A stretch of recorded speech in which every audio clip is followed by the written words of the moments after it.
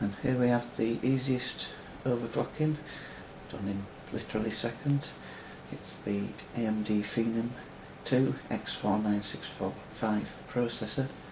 Its stock speed is 3400, it's the black edition, so the multiplier is unlocked. I'm using an AsRock Extreme 4 board with the UEFI Setup Utility, which is instead of the blue screened BIOS. To do the overclocking, you just click the overclocking tweaker. Scroll down here, you've got the processor details, the multiplier.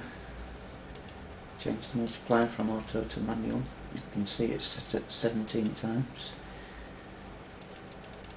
Just scroll down, set it at 20 times, as long as you've got a decent cooler you shouldn't have any issues.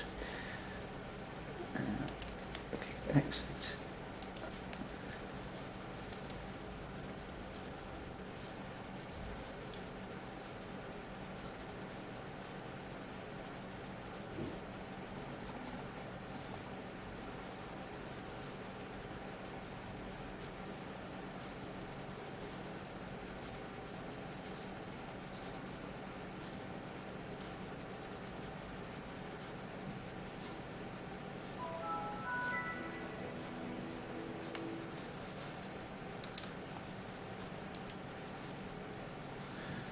You see, you've got your processor running at 4 GHz.